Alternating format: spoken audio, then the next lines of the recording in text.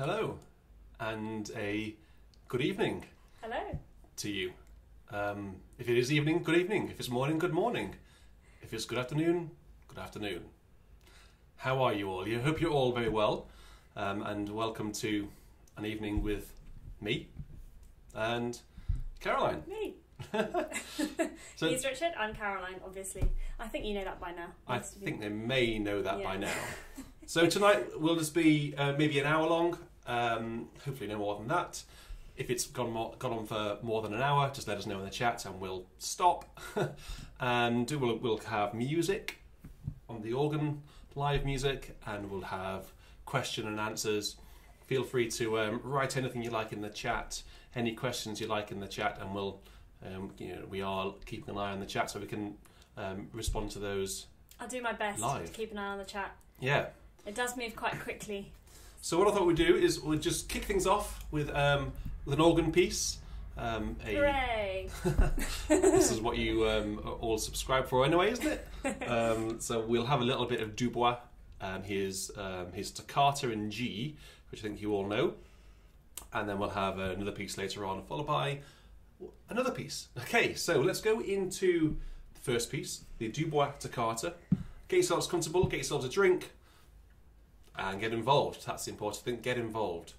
So I'll just switch over to the organ and we'll get cracking.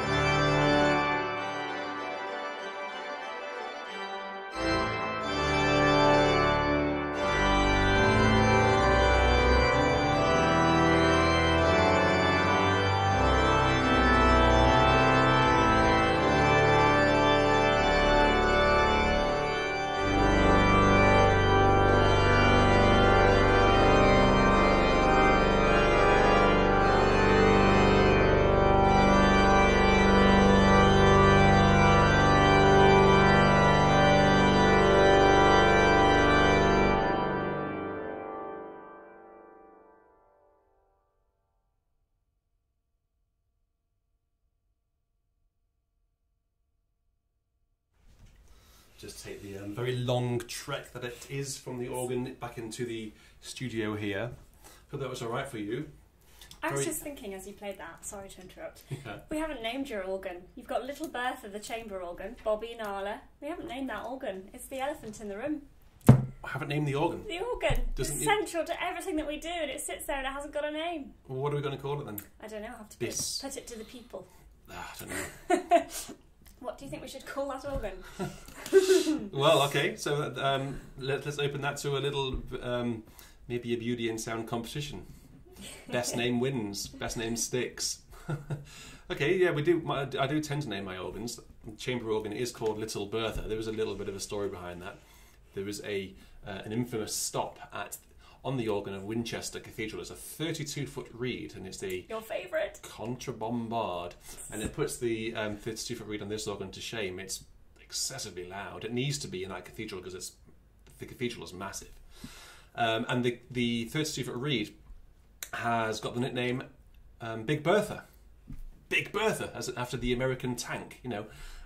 And so I built an organ, as you've seen on my channel already, and named it Little Bertha.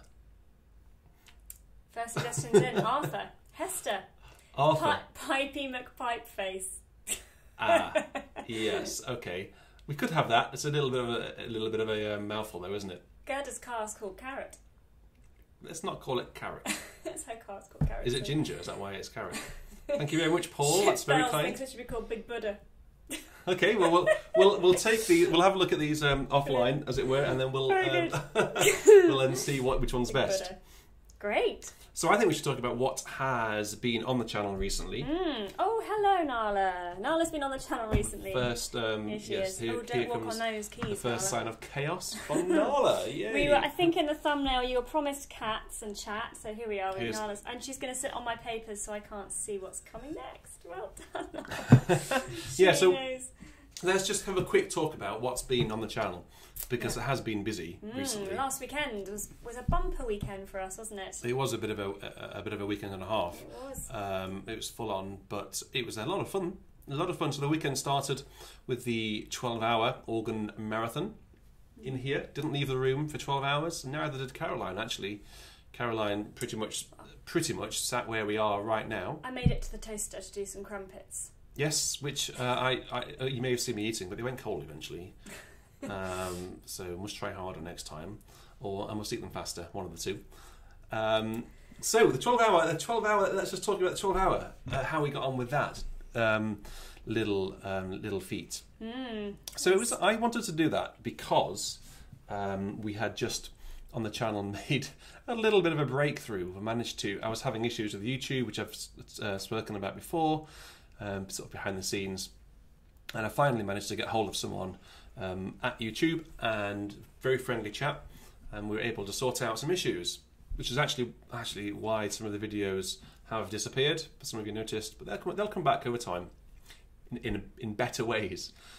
So to finally have these issues resolved was such a relief, So.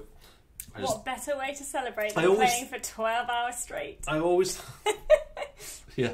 One of Richard's taglines is, "We don't do things by halves." He's always saying that to me. We don't do things by halves, you know. Well, we did do things by halves because the next time we'll do 24 hours. Oh gosh. So half, that's half, isn't it? So, anyway, so I always thought I wanted to do a marathon. You know, it's not the first time I've done an organ marathon before. No. It's the first time that I've played a Habsburg organ for 12 hours non-stop. You did one, didn't you, at the parish church? Your previous I did, parish church in job to my- raise money for the church roof. Which went well. Yes, actually didn't have anywhere near as many people watching or involved. So it's not the first time I've done it, but I must admit the one in the church was so much more tiring. It was relatively easy playing here. It was just like a long virtual church. You don't have a toaster next door and crumpets handy. No, so it was just a bit of a celebration, really, and it was a way to hopefully bring new people onto the channel, so we could sort of spread the word, open our arms to a wider community, and obviously wanted just to raise a little bit of money for the nursery.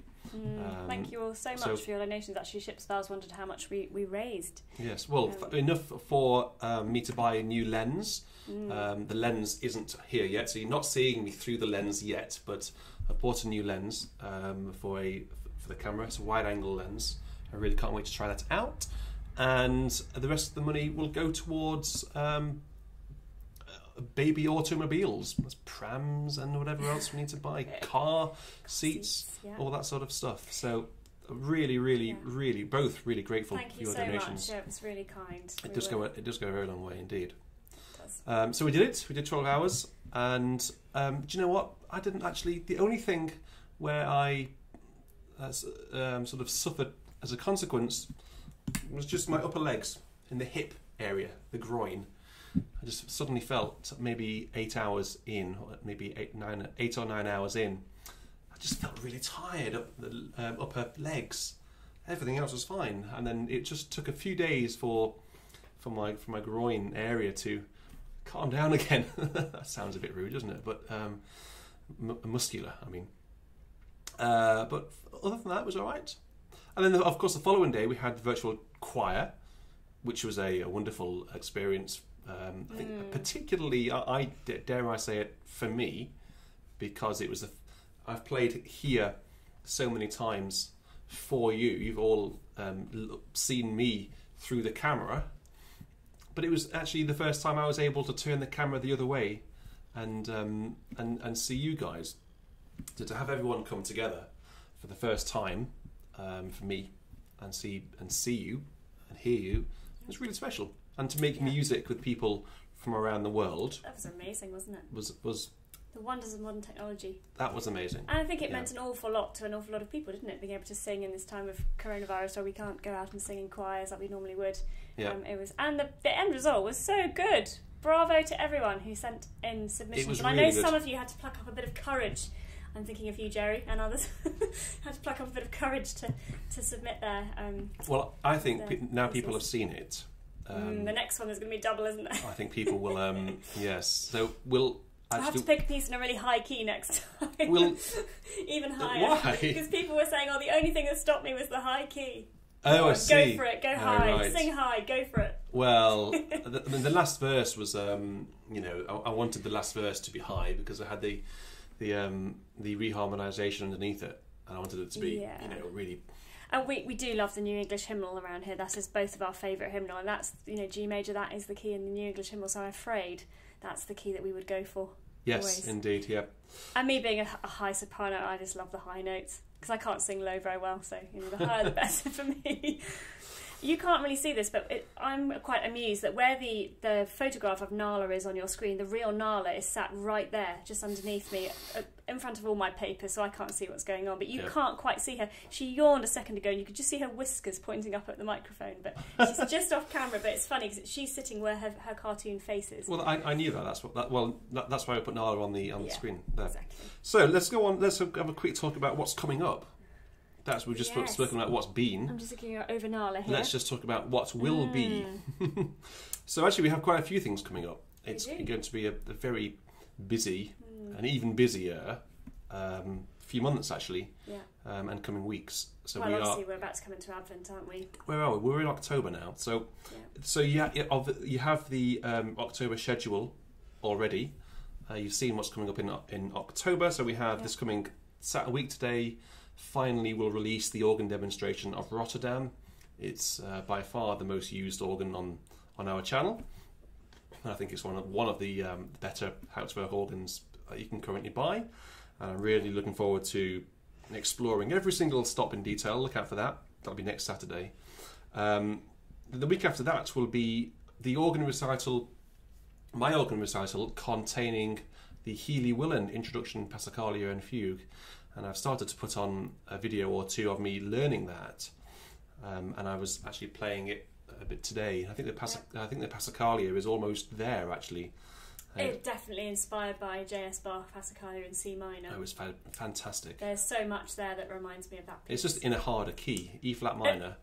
It's a very with lots of key, lots of C flats, A flats, and lots of enharmonic chords. Lots of C flat major chords. C flat major. Oh, there we go. She's off. So that's a bit. You don't want to be playing that when you're tired or you've had a drink. Put it that way. We have two new organ albums coming onto the channel. This side of Christmas. That's two. I'm really excited about. So more on that very, very soon. There's one next month and then one in December. We have, hopefully, next month, our recital will be will consist of your compositions. Yes. Now, So could you give an idea as to the deadline? Because Steve was asking when the deadline was for composition submissions. So I originally said that I would do it in November, right? So I guess the deadline, if it was a November date, would be fairly soon because I need to learn the music. But what I've decided to do, I've had quite a lot of submissions actually, and I've had easily enough for me to make up a full recital. Nice. But I think what I will do is I will just, like I did with the virtual choir, I'll actually leave the door open just for a bit longer so more people can come in. I really want to put together a really fabulous recital.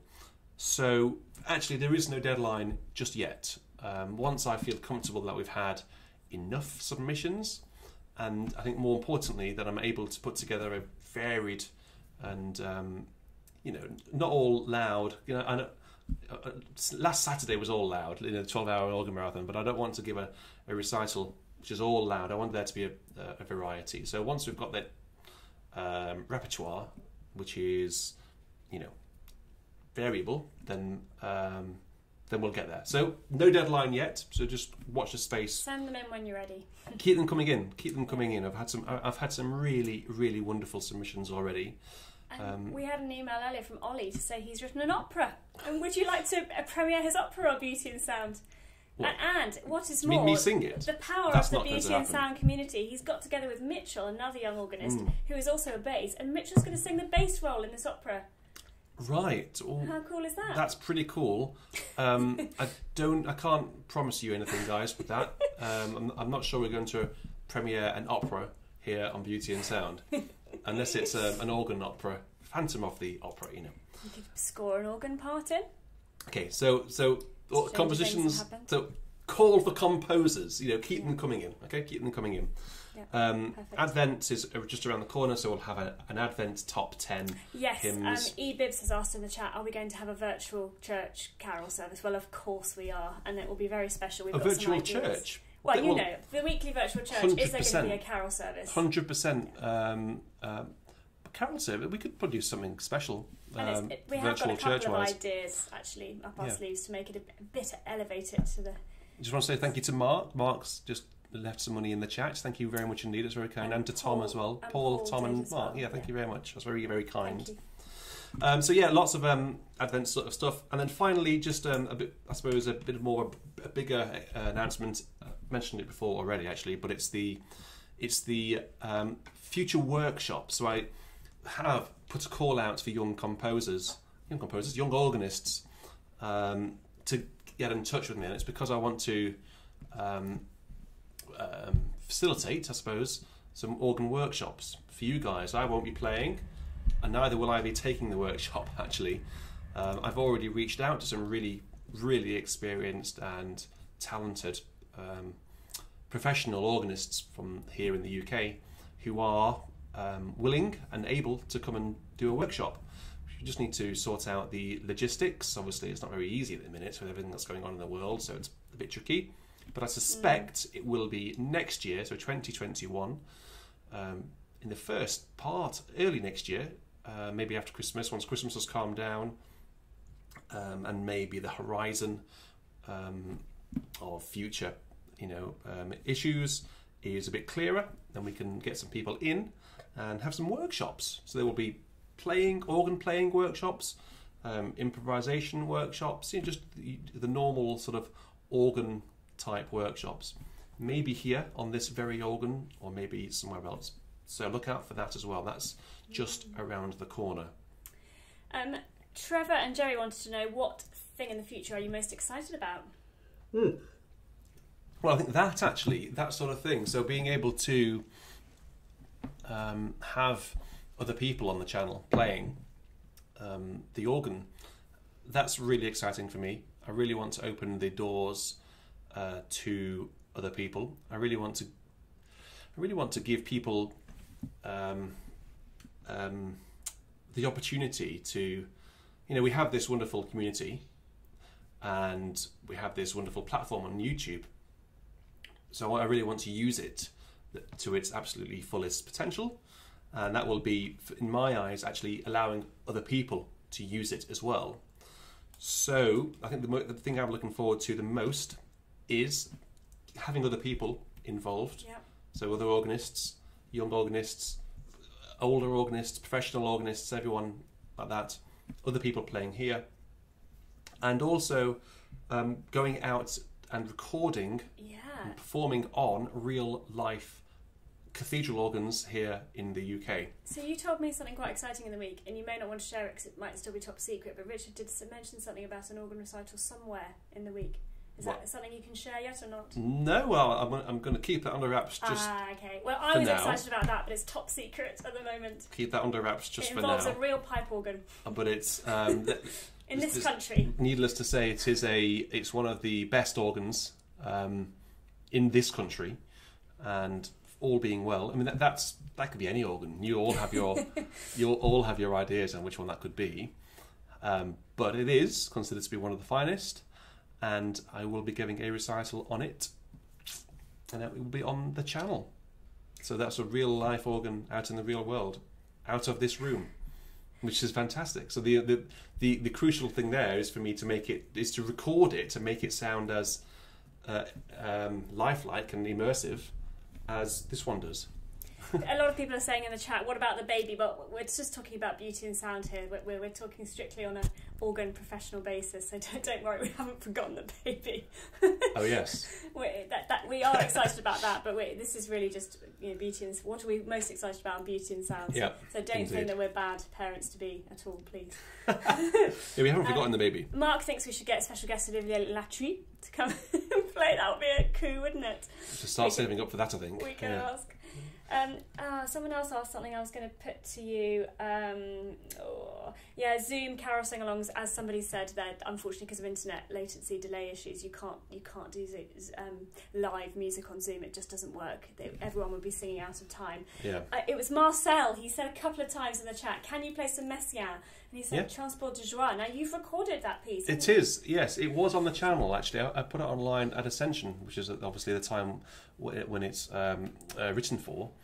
So it has been recorded. Yes, I have it. And I guess I will put it back on the channel next Ascension. You may have to wait till Ascension. So wait for l'Ascension at next Ascension time next year. But there will be Messiaen appearing on the channel before that, actually. Definitely. He was one of the gods of organ composition, wasn't he? I just wanted to actually just touch on a bit of... I had a lot of questions around the technology in here. Yes, a lot of people like the tech chat. This room is absolutely full of technology. This is our dining room, but you wouldn't think it. This is actually our dining room table, but we already have 2 laptops on here, 2 phones, keyboards, and all sorts of things on it, gadgets, microphones, and a cat. But actually, people do ask how I stream, how I do it, and it's not easy. It's not easy at all. Now, I'll just quickly whip you through this. It shouldn't take too long because it is quite a dry topic and not everyone's that interested. What I will do is I'll give you a sort of an end-to-end flow on how it goes. Okay? And there'll be a test at the end. Yeah. So it starts the sound when we're doing streams. Obviously, there are 2 things, aren't there? There's the audio and the video. All right. So if we just start with the audio first, ignore the video. The audio comes out of Hauptwerk, or out of the organ. Soon to be named. Well, yeah. Well, it comes out of Hauptwerk on the new workstation, which you all know about, don't you? It comes out of there into another computer via an audio interface. And the reason it goes into another computer is because Hauptwerk as a software program is quite CPU intensive. It uses a lot of resources on the computer, and actually streaming is very intensive as well. You've noticed, I'm sure by now, that I have at least 3 cameras on the go at any one time.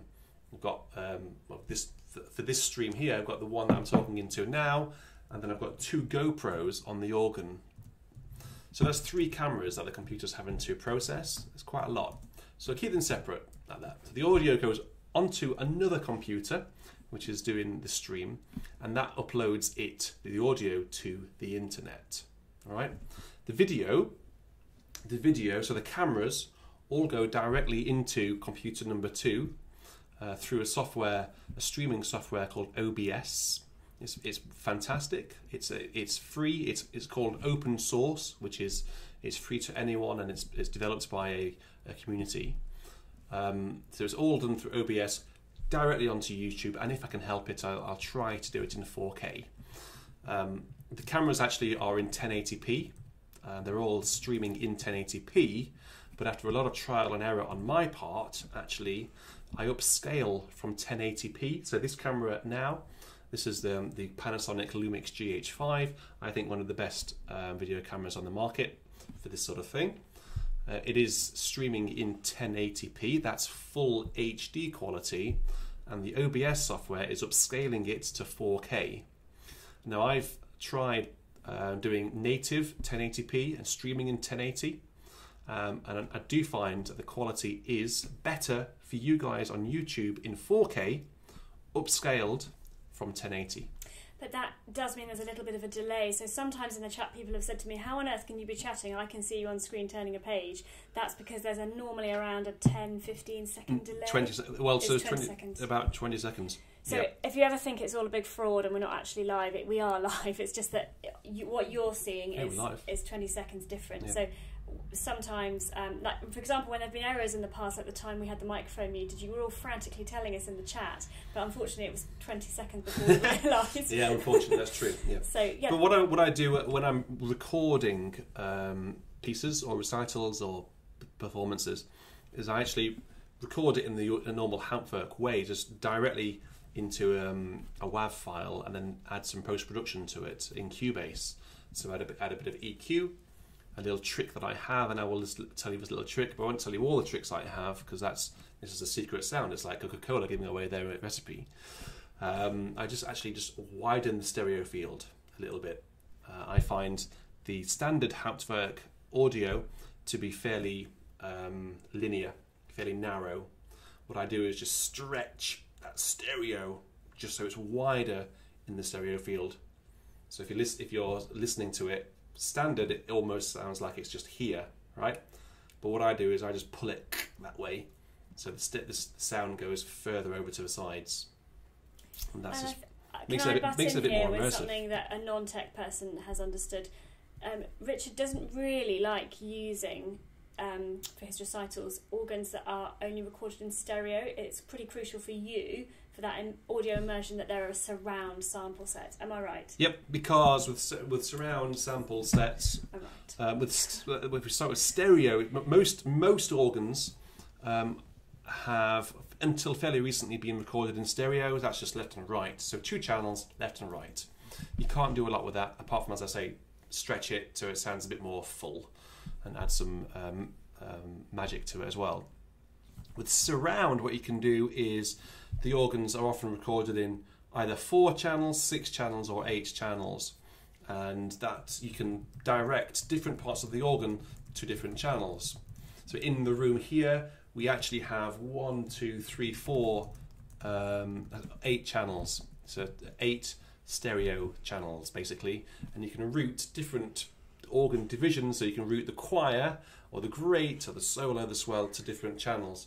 And then in post-production, what I can do is then pull around the levels a little bit with each division. And then they also, these organ manufacturers will record the building, they record the acoustic into a separate channel as well. So that's how we're able to make it sound like we're actually in the church itself. Yes, it does sound very odd. Once or twice I've heard Richard play the organ, only privately, with all the acoustics switched off, as if the microphones are right next to the pipes. Yep. It sounds quite extraordinary. The Rotterdam is not the Rotterdam that you hear. No, it can sound very dry. Yeah, very but I bring the building into the mix, basically. I think that's enough tech. because it Yes. can be a bit dry, can't it? I think in the chat it's a mixture. Some people saying you're talking double Dutch. Some people Exactly, loving yeah. it. So we'll leave the tech But there. there's one more kind of techie question which a lot of people have asked. How is your rook positive going? The rook positive. Well, as you can see, it's not there yet. So it needs a bit more work, unfortunately. Oh gosh, steady So on. Watch out, Nala. these are the speakers which are going to go into it. I've got two of these. These are Adam Audios, and I need to. It hasn't progressed since I did my first video, so don't worry. You haven't missed me cutting the wood and getting it wrong and having to go back to the shop to buy more wood. No, it hasn't progressed at all. It's just time, actually. But I think it may. It will. Don't worry. Hopefully, we'll get it done by Christmas. Oof. That will be a nice present to myself. But Yeah. let's not make any promises that I can't keep. So it hasn't progressed much yet. So what it does, I will bring you along with me. The idea is I will bring you on that journey. Right, final tech question, which isn't Oh, yeah. so tech really. Smooth Sulk has just asked in the chat, how do you learn all the tech, Richard? Do you have help? Nope. He certainly doesn't get any help from me Nope. and Nala, Nope. let me tell you. No, don't. People ask me, how do you do this? Tell me how you do X, Y, and Z. And I've learned by trial and error. If you, I think one of the good things about these, all those videos having disappeared temporarily, the recitals and the early virtual churches, the early ones that I did from March were pretty hit and miss with regards to live streaming and quality. So it's just you have to start somewhere, right? It's like learning to drive or to do something. It's like learning to draw or to work Photoshop. You just have to start somewhere and then just learn it yourself. Sit down, be very patient. I think that's a key factor. Be patient with it and just try things out. Don't be afraid to press buttons and just Experiment. Don't be afraid to break things. I think And that, unfortunately, you do have to make a few mistakes to Yeah, learn. made So a there was lot that of those. infamous organ recital you may remember where the new GH5 was blurry for a whole piece. Do you remember that, everyone? Richard was not amused. yeah. and- Well, I think that was was that the first one that I had with the camera? Yeah, it was. So. And also there have been times where we've been live streaming virtual church and Antino famously said, you sound like you're underwater. Yes. So again, that's now.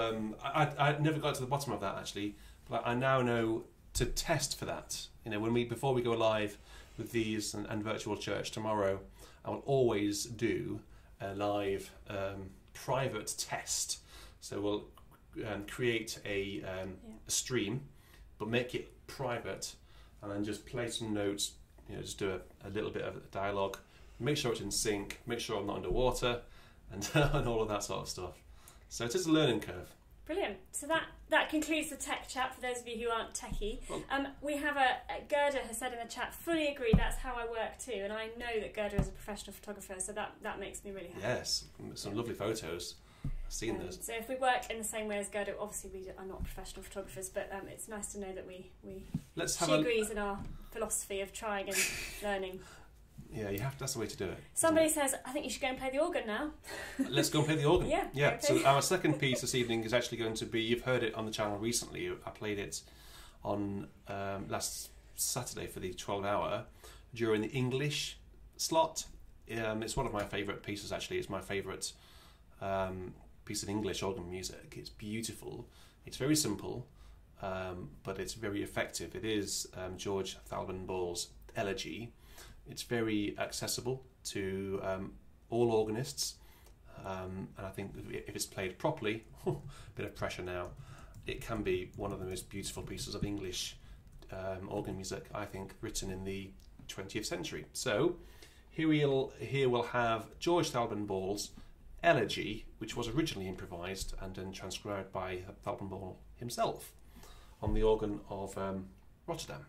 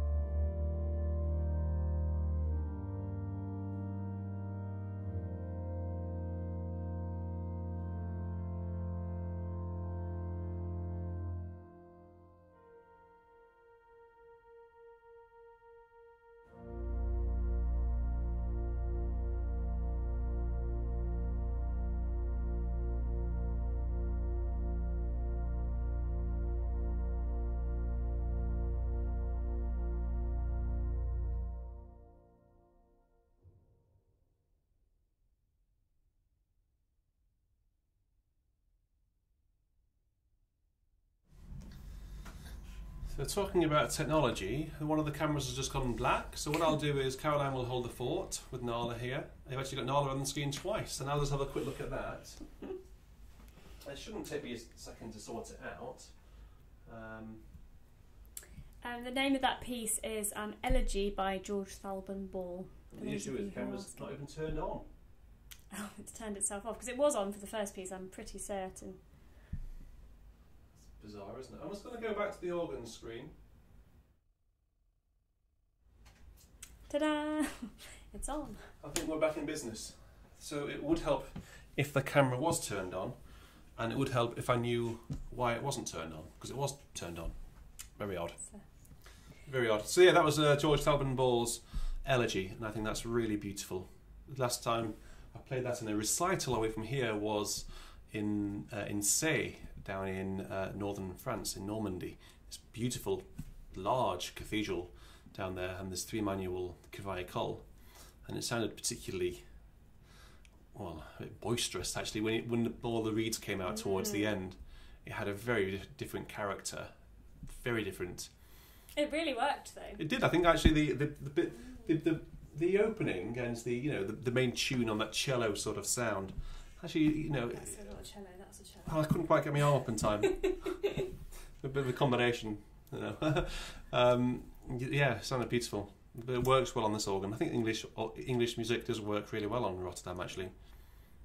Brilliant. Yeah. So we move on to questions which have come in from the community in the last few days. Great. Well, I look forward to these. This is why we do it. I will try and read the questions around Nala, who is still sitting on my sheet. She is. First one came in from James.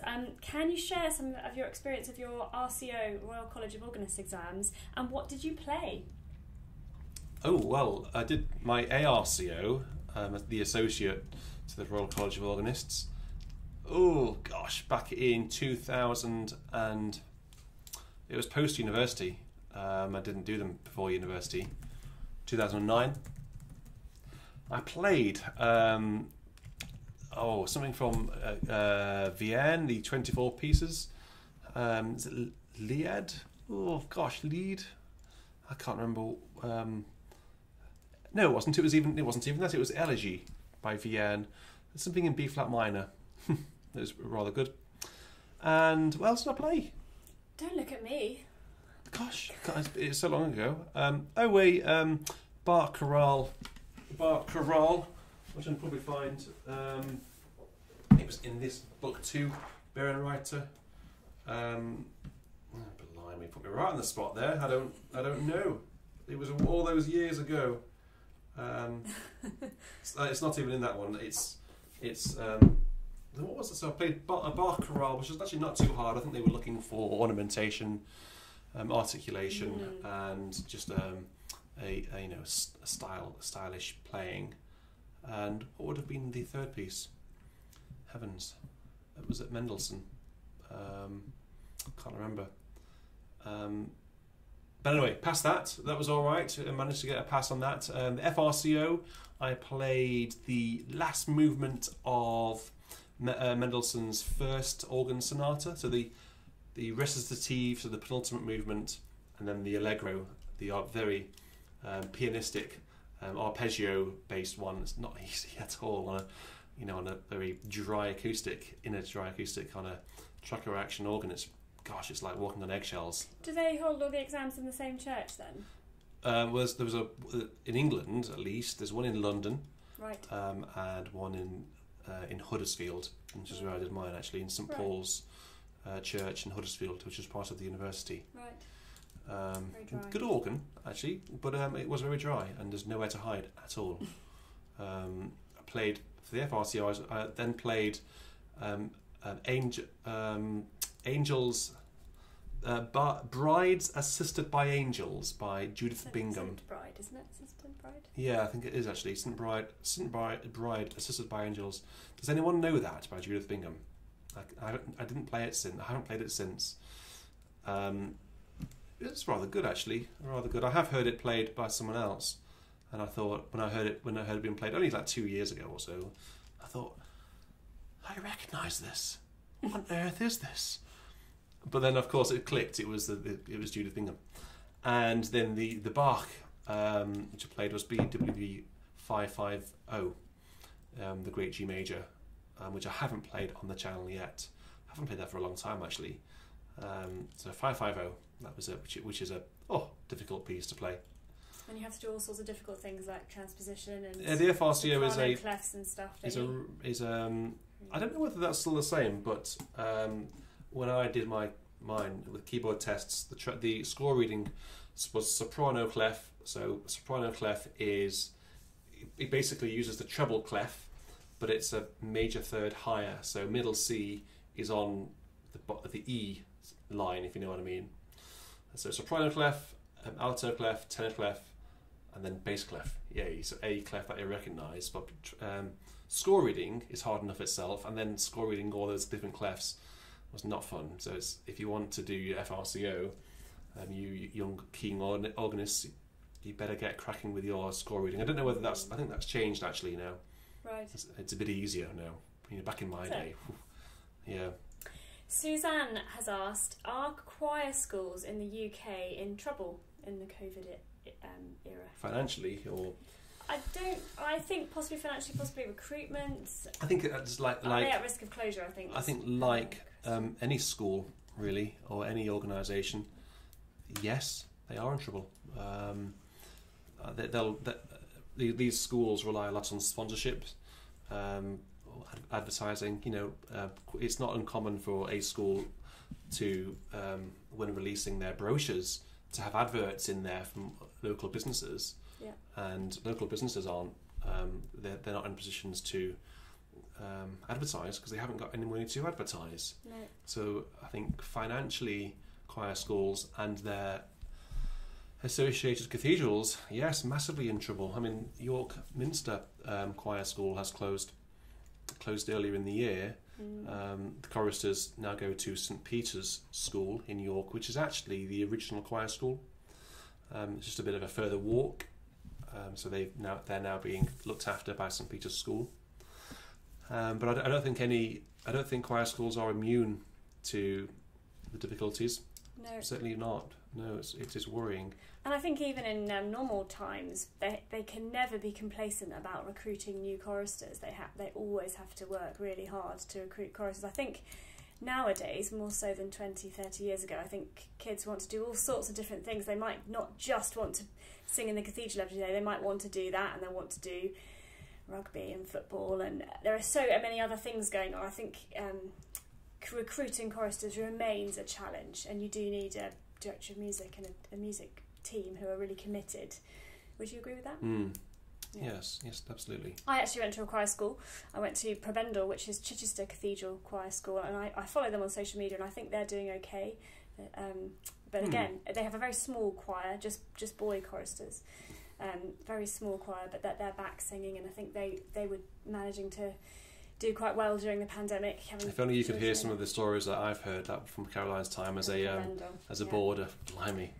Yeah, well, it was a very old school. While I was there in 1997, it celebrated its quincentenary, 500 years. So, and right opposite the cathedral, lots of old buildings. They were it was haunted. It was great. We had a great time. Yeah. We did. Right. So the next question from Rory: have you composed liturgical or organ music? Yes, I have, but I'm not a composer, so I'm not. I'm not particularly proud of them. So psalm chants. I think every church musician has composed psalm chants. He's done a lovely psalm chant for "The Lord is My Shepherd." 23.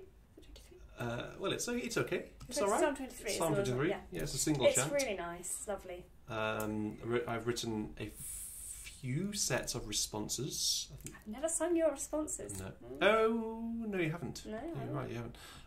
A Magnificat Nunc Dimittis. I really like Plainsong. I like Durifle Requiem, where he incorporates the Plainsong throughout the Requiem. The whole piece is based around Plainsong, and Durifle adds wonderful Durifle-esque harmonies that only Durifle could do. I like the idea of incorporating Plainsong. So my Mag and Nunc were on Plainsong tones. And I also wrote some responses based on Plainsong tones, actually, which I haven't seen those for years. I think they've gone into the special filing cabinet known as the bin. Otherwise, organ-wise, I for my AR or FR, I had to write an organ chorale. I think for both, actually. Did I have to write both? So I have that somewhere. I might even play it on the channel and just not announce it and just see what you think it is. Oh, what's this? Is this Franck? Is this Bach? What is this garbage? Stop playing it. So I'm not really a composer, actually. I tend to leave that to people who can compose. I just love listening. You've written a nice Noctimittis and Magnificat, though. Very pretty. I've sung both of those. Yeah, the Nunc's okay. The Nunc's alright. They're just simple, but they work, in my opinion. Yeah, less is more. Robert asks, if you could have a sample set, presumably a Hauptwerk sample set, of any UK organ, which one would you like? I don't think this is which ones of the ones that have already been recorded, but which one would you like to see recorded in surround, obviously? Probably. I think the two I'd like, actually, they're fairly similar organs in some senses. You'll know what I mean when I tell you. Similar acoustics, but they are the same organ builder. Is King's, Cambridge, and I think Westminster Abbey. And those two organs are fabulous Harrison organs. I think Durham Cathedral is a fabulous Harrison organ, but for me personally, the acoustics in King's and in the Abbey just make the organ sing more so than Durham. Durham is, for those people who don't know, Durham has I think the Rolls Royce of Harrison and Harrison organs. Harrison are based in Durham, so they use Durham Cathedral as their poster child, and it is terrific. So that organ would sound particularly good. But personally, King's and the Abbey. The Abbey. Westminster Very Abbey. exciting instrument, the Abbey. It is. I think that would sound truly marvellous on the Hauptwerk. When we sang at Westminster Abbey with Consort SW1, when Richard was directing, was it 2 summers ago? Last year, the normal year. It was before last year. COVID, it seems like a long time ago. One of the Abbey's organists was playing for us, and he played the Howells Rhapsody number 1.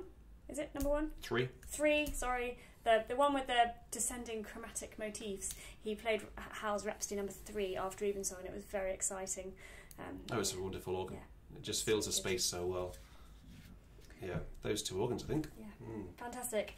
Nicholas would like to know, do you have any strategies or tips for performance nerves? So when he plays his grand piano in church regularly, and he finds himself worrying about wrong notes, and then the composer's intentions sort of get put to the side of it, and he wondered if you could share any tips on how you would help try and get past that. Well, let me tell you a little bit of a life story here. As a lot of you will know, I was a full-time cathedral organist, so I spent my career every day playing the organ at various cathedrals, wherever it was at the time. Most recently, Winchester, where I left Winchester in 2012. So actually, it isn't that recently. Actually, it's 8 years ago. Crikey. But I think one of the reasons why I stepped away from full-time cathedral music, as much as I love cathedral music, I love choral music, and I love organ music, and I love liturgy, there was something about playing. I always had such high standards and high expectations of myself and people around me, and I felt so anxious about my own playing. When you get to a certain sort of stage in your career, whatever that may be, whatever profession that may be, if you get to a high level and you're working with other people actually who are better than me, I was very aware of that. I was very aware that there was an expectation on me to perform to a high standard, to a high level all the time. And it got to the stage with me that I actually felt so anxious every day just playing a normal even song, that my playing would suffer as a result of my anxiety. So I know exactly what you mean. And I did actually decide that it was too much in the end, so I decided to do other things. But now doing what I do here for you guys, and doing what I do on the channel, on this organ here, and actually in other places since leaving Winchester, I've just realised that the only way really to overcome your anxiety, I think that people can try meditation and all of these sort of relaxation techniques, but I think the bottom line is confidence. Okay, I think everything boils down to confidence, and if you can build up your confidence, you are then confident that you can do something well. If you go into something unsure, or if you go into something doubting that you can do a good job, you will be nervous, because the reason we get nervous is because we doubt ourselves and we think something might go wrong. And if you can get to the stage where you can perform, there's always going to be something that might go wrong. You can never... That's the joy of live music though, isn't it? That's why people like live music. But yes, so you can never mitigate every scenario. You can't mitigate all risks, and as a project manager, I know that there are certain risks that you carry forwards. You just have to mitigate them. So mitigating your anxiety risk is resolved, I suppose, by becoming confident. And so then you ask yourself, how do you become confident? Preparation, I guess. Good preparation. So you have to break it down. This is how my mind works. You break things down. What's the ultimate goal? The goal is not to be nervous. Okay, that's the strategy. That's the vision. Step down. Okay, so how do we not get nervous? Personally, for me, I think most people, it's confidence. Okay, so how do you then become confident in your playing? That's the nugget of the question, and it's different for a lot of people. For me, it wasn't always about being over prepared. Unfortunately, I could play something almost from memory, and I would be so confident that I could play it, but sometimes nerves would get in the way and I wouldn't play it. I think the problem was that I'd had some experiences where things hadn't quite gone right, and that had knocked my confidence. But you need to get the confidence built back up, and I think one of the crucial ways of getting your confidence back up is simply, I think, two things. So performing, so doing it, actually being in that horrendous position of being live and doing it in front of an audience, but doing it having prepared. So going into that performance with the expectation and sort of understanding that you are prepared, you are ready, and you know everything in the right order. You know what music's coming next. Everything's around you. Everything's just there, and you just do it. So I think you need to. Who asked the question? Sorry. Nicholas. Nicholas, you need to find what makes you confident in your playing. You need to find that. There is a book actually.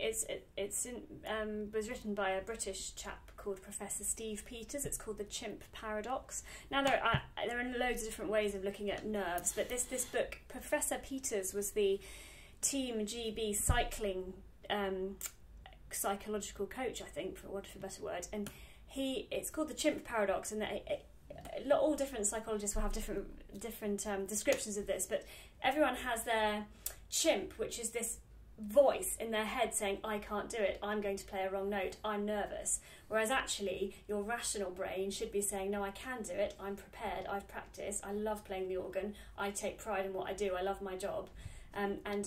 All this book is about shutting out the chimp and focusing on the rational brain. And of course the rational brain can't function unless you've practiced and prepared, which of course you have. It's all about how to lock out the chimp. So it's called The Chimp Paradox, and it's by Professor Steve Peters. Yeah. And it's well worth a read, because although he comes from cycling and Olympic cycling, it could feed into any walk of life, music, any competitive sport. So maybe give it a read, because I've read it. It's really good. Yeah, I think also there's a quick fix as well, is to record yourself playing. I think the more you do that, the more you are, you might play a mistake, and you play wrong notes or do something, playing it live, and you think, oh my gosh, that's just the end of the world now. I might as well stop playing and go home, because everyone's going to be shaking their heads and tutting. And that's your chimp, you see. Exactly. You need to lock that chimp away. But then you can lock the chimp away by, if you record yourself, you listen back, and actually that wrong note, that single wrong note, chances are people haven't heard it. I think recording yourself does a lot of good. I mean, it's the first time you start doing it, and the first time you start listening to yourself, it's horrendous. It's like it almost makes you never want to play ever again. But then the more you do it, the more you realise, so I need to do more phrasing there. You'll often find that, but for me, it was tempo. My tempo, when listening back to something, was so much faster than I had realised. When I was playing it live, I thought this was a fairly steady tempo. Listening back, far too fast. So I think don't be afraid just to slow things down a little bit. So yeah. Jerry's also said in the chat, probably quite helpful, just practice the actual live event. Play just for one or two family members, friends, supportive people. Don't stop. Don't let you practice the event. That's a really good tip, I think. Yeah. I think being in that event, being in that scenario helps. Yeah. Just doing it. Great, that was really good. Thank you. Good question, Nick. Paul, Paul wants to know: have we discussed with Nala and Bobby the new arrival? We haven't, in as many words. Although I think cats know, don't they? They've got an amazing sense of smell, much stronger sense of smell than we have. They can probably smell from me that something's going on. I would have thought. So I think they probably already know. Although we might have mentioned it in throwaway comments, but would you agree they probably know? Cats are all knowing, aren't they? To be honest with you, I don't know. They're all knowing. Yeah, I think they'll be fine with it. It'll take them. I think they will take them a while to come around to the idea of more noise in the house. I mean, Bobby is behind the camera now, asleep on the sofa. Yeah, Bobby's here. She's just behind the camera. She's behind the camera, keeping an eye on things. I think the noise that the new baby will make might take them a little bit of time to get used to. But then I think after a while they'll be best of friends. I hope so. I hope so. Yeah. We had chatted about this before in another question and answer in previous months, but Dennis and Jeffrey just wanted to know what our jobs were. So while we're talking about cats, I'm a veterinary surgeon, and Richard is a project manager in London. Project manager in London, yeah, that's very boring. I mean, Caroline's job is far more interesting than my job. My job takes me away from home. I have to go up to London, which is door to door. What does it take me? An hour and 45 minutes door to door. That's not too bad though, is it? But times 2 a day, it adds up, and it means that it takes me away from here, unfortunately, which makes me really sad. Really sad. I'd rather be here all the time. But yeah. Chris has got 3 questions. One is, how do we exercise? Go on, you first. Okay. On here, obviously, fingers and feet on here, and mentally, and walking around London as well. So I don't need to get the tube or anything. I can luckily walk from the train station. So probably I'm doing my 10,000 steps a day by walking around. And when I'm not in London, I've got a treadmill upstairs, so I try to get on that. Yeah. And then I do a once a week exercise class, a circuits class, and just locally we're doing it outside at the moment, which is really nice actually. Although it's getting a bit dark in the evenings, but once a week I do that, and then I also do a bit of yoga. Yes, YouTube yoga, right? Yoga. So walking into the bedroom when she's doing the yoga, to see her in positions that you'd never expect anyone to be in, And sometimes when I'm doing yoga, Nala, she kind of wanders underneath me and gets right in the way, so I've had to shut the door now so she can't get involved. Legs and arms and pointing in directions I never thought were possible. Not for me. Excellent. Any more questions? Yeah, there are a couple more. Chris, again, he's got 3 questions actually. Oh, sorry, yes. When we can all travel again, and you go to play the famous Wanamaker organ in the USA, what's going to be your repertoire? Oh, I don't know. Minuet in G? Oh, come on. Gosh, well, what? I don't know, actually. That's a question, isn't it? I don't know what's... It's something epic, like that Vienne. That Vienne that you play. I don't know what sounds good. in there. That one I don't from know. People, yeah, exactly. people will know actually. People will. I've never heard it live. I've heard it on the internet, and gosh, I mean, it has everything on it, doesn't it? I mean, I'm learning this Healy Willan Introduction Pascalia and Fugue, which requires a lot of colours. He was very in the score, very specific about what stops and what colours to get. That would work rather well. Do you know what? I think actually, just because it's so big and just so famous and loud, just something like the Vidor. Yeah, obviously. Just smash out the Toccata by Vidor on full organ, of course. I think people will want to hear that. The shoppers would like. Of course they would want to hear that. Chris's last question: what is the naughtiest hymn that you've been introduced to by the Beauty and Sound community? Oh gosh, I can't even remember what the hymns were though. What? Naughty hymn? Naughty hymns. Well, there's that one that you hadn't come across with Beethoven 9, paraphrase, Joyful, joyful, we adore thee. You thought that was quite naughty at the time, didn't you? Yeah, there's that one. There's also that one which crown him, is it? And the refrain is crown him, crown him, crown him. Is it crown him? Oh yeah, that's Roger's favourite. Diadem. Diadem, that's the one. Yeah, that one. That's naughty. That one feels a bit naughty. That one, particularly the refrain. I can just imagine the basses really sort of getting into that crown him, just looking at each other and giving each other a little knowing smile, as I know some of you will. Ship Spells said, sorry to interrupt, Ship Spells has said you must use the bells on the one maker organ. Oh, yes. And Paul says make sure one of your pieces focuses on the strings. Yes, well, I gather it does have a very good, so maybe something with a good crescendo like the Nimrod variation, Elgar from the Enigma variations. That would sound good. Those strings with the epic crescendo. Yeah. Well, we'll have to go over. Yeah, and then when we go over, well, I'll announce it on the channel. And you all have to join me in Philadelphia. Please do some shopping, and we'll have an organ recital there. That would be fantastic, wouldn't it? Absolutely. The next question is actually for me, from Jeff. Where did I get my music education? Well, as you know, I went to a choir school. I wasn't a chorister because I'm not a boy, but I did get a fantastic music education at Prebendal. I was actually a boarder because my father was in the Navy, so I boarded for it throughout. So it was a shame I couldn't go and sing Evensong actually, but there we are. Music was part of life at the school. The fact that the orchestras were fantastic for children of that age, the choir, it was just... Singing was something we always did, and when we got to grade 5 on our instrument, we were given the opportunity to play our pieces in Chichester Cathedral before assembly. So you'd have, bearing in mind, you'd have 200 in the school, all the staff, a few parents at the back. So it was big space, lots of people, at least 250 people to play to. So I was probably about 10, and I was playing my Bach flute sonata in E flat major, first movement, which is one of my grade 5 pieces, and I was I'd reached the level that I was allowed to play before assembly, and I remember being absolutely terrified, but I started really young, so I think that helps. I think that helps with nerves actually. If you start doing something that young, I think it becomes second nature. So, I mean, being a boarder, it was music practice on one instrument before breakfast, music practice on another after supper, before bedtime.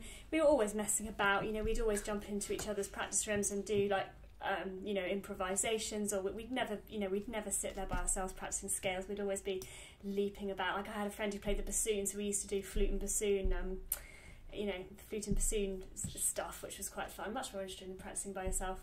And then secondary school, I continued. They were really good, particularly chorally actually at my secondary school. And one of the teachers was had a lot of links with the BBC, so we did quite a few live broadcasts on the BBC, which was a great experience.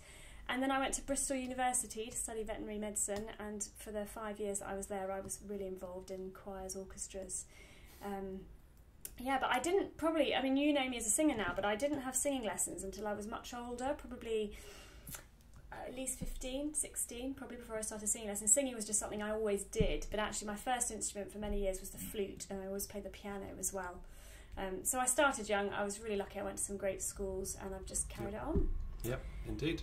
But I don't play the flute much now, actually, because I found the amateur... She is actually a really good organist, which we'll have to get you on the channel. Yes, indeed. And play the organ. And I'll monitor the hymn requests, and Caroline can play them. That's not true. We'll do a swap. I was not particularly gifted at the piano. I was okay, but I wasn't. I couldn't really sight read. Beauty in Sound does Les Dawson for a day. I can sight read when there's one stave, when there's singing or flute. I was a brilliant sight reader, but for some reason, I couldn't really sight read particularly well when there was two clefs. Don't know why. Never. The sight reading I find particularly easy, actually. Well, I find it quite easy to sing, but not on the piano. So that, and actually at school, at Prebendal, the assistant organist then, Mark Wardell, said, "Do you want an organ lesson?" And I thought, you must be joking. I'm struggling enough with 2 staves, let alone 3. So I said no, but I probably should have done, because that would have been really cool. Yeah. Anyway, that's I was sad not to have been to a cathedral choir school, actually. I didn't. But maybe more about that another time. Yeah. Right, shall I go and play some more organ music? Yeah, Daniel asks how old are the cats. Nala's 5, Bobby's 2. Yes, babies. Keith wants to know how many cathedrals you've played in this country. I don't know. I think all of them. Not quite, but nearly all of them. Have you played the organ of Westminster Cathedral? Yes. You love it, don't you? Both. There's an organ. There's a wonderful organ on the West End wall, which is very loud from the console. The great mixture is right above the organist's head, and it's very exciting. But they also have a wonderful choir organ. You know, the cathedral had you used to be able to play the main organ from the apse, that's from the East End. For some reason, they took that console away. It was just sacrilege. So they now have a 2-manual organ in the East End, which accompanies the choir. Perfect for plainsong and that sort of thing. Yeah. Nice. Dupre was the advisor actually for Westminster Cathedral. He advised on that organ. Well, that's why it's so good. Have you ever played? Sorry, I didn't catch the name of the person who asked this in the chat. Have you played the organs in Northern Ireland at the Ulster Hall and Belfast Cathedral? No. No, I didn't think you had. No, the only place in Ireland I have played is in Dublin, Christchurch Cathedral, Dublin.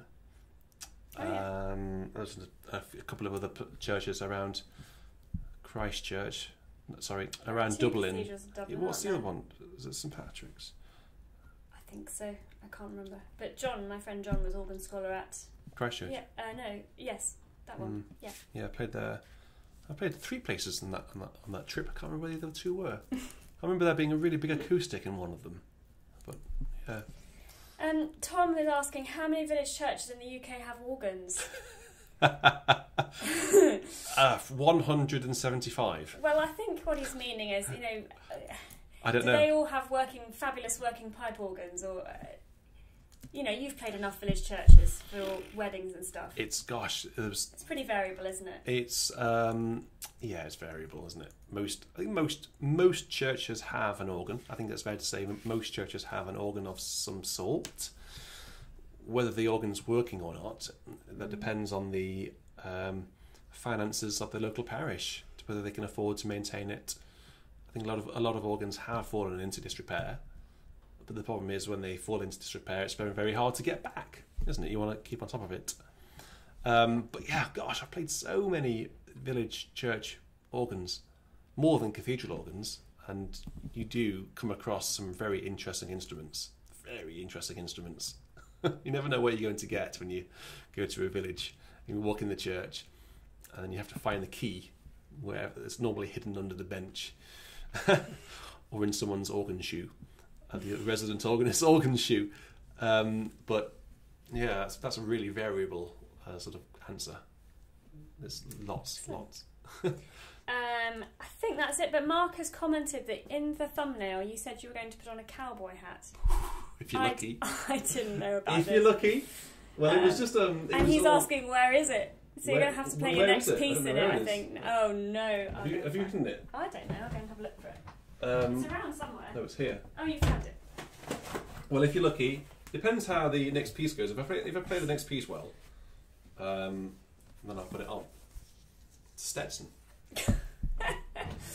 Oh dear. So, speaking of which, I will go and play the organ now. I will go and play J.S. Bach's Prelude and Fugue in A minor, BWV 5 4/3. It's a wonderful fugue.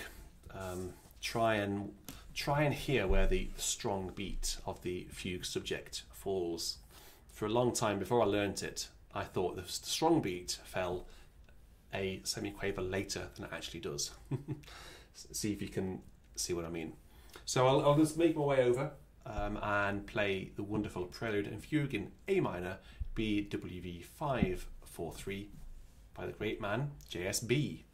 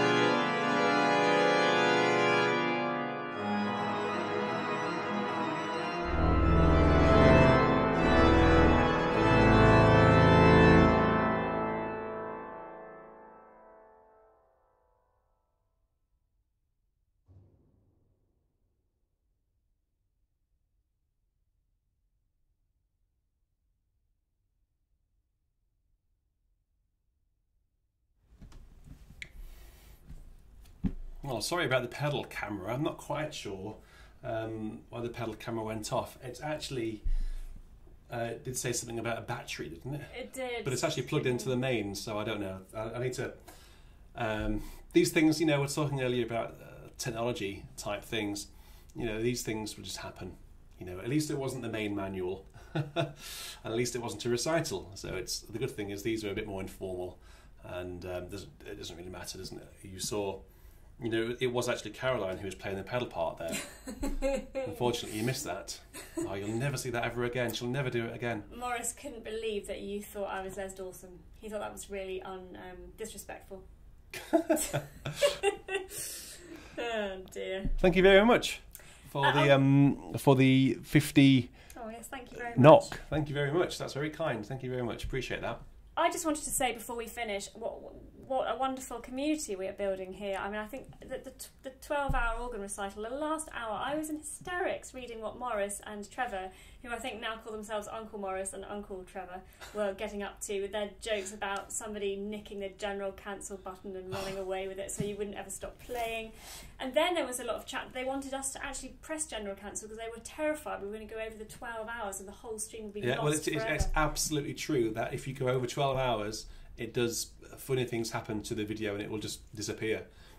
So I was so keen to just finish it before 12. I wasn't trying to cop out and, you know, play for 5 minutes, you know, shorter than what I said I would. I didn't want you to feel shortchanged. I'm sorry if you did. But it's absolutely true. So next time we do one, next time we do a 24-hour one. Oh, really? Can you not just play all the Bach Prelude and Fugues instead? No, I don't play them all. Well, that's the point. Can't you do that instead? Because I like to go to sleep. You can go to sleep. I'll just play along. I'll put my headphones on. You're mad. Sleep is for the weak. Nala thinks you're mad, don't you, Nala? We'll have to do it in two halves, basically. So yeah, here's a cowboy hat. Somebody asked where your machete was. Jay. Where's your machete? Very good question. And someone thought they could hear some purring, which probably is true because she's very close to the microphone and she probably is purring. Yeah, she is, yeah. She's very happy. Softly. Well, thank you all very much indeed for joining us this evening. Thank you. What we'd like to do, we would like to do these maybe once a month or once every 2 months, and we'll try and get a format going. So, well, let us know if you get bored, and then we'll stop doing them. Well, actually, what would be really useful, actually moving forwards onto the next one, would be feedback. You know, would you like me to wear the cowboy hat for the entire stream? You know, since in all seriousness, what would you like? What works? And what sort of format do you think works? So we can really develop this. Next time we do one of these, possibly this year. I don't know. With us going into Christmas, it's going to get really busy. Yes. But next time, fingers crossed, we do one. We'll do one in January to get over the January blues. We'll have somebody join us. You know, we'll have a guest speaker. It's just a bit difficult at the minute, as I say. People can't really go into other people's houses. That's really sad, isn't it? But it is true to some extent. So, yeah. So feedback, please, on these sorts of videos. I think we should go get something to eat, feed the cats, and I'll take off the cowboy hat.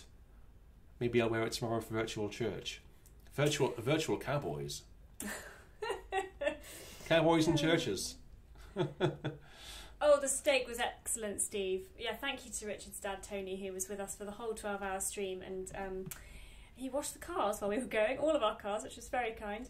He also went and collected our click and collect shopping for us, which was very kind, and he cooked steak after we'd finished, which was absolutely incredible, and he even brought a glass of bubbly. I had to have a non-alcoholic alternative, obviously, but Richard had a glass of bubbly handed to him at the console as we finished the trial. So that was a lovely touch. So thank you, Tony, for all your support. I've seen a question from Richard, actually, Richard Sedding, who asks, do our neighbours like music? Well, I'm sure they do like music, but luckily we live in this is a detached house, so we don't have neighbours attached to the house.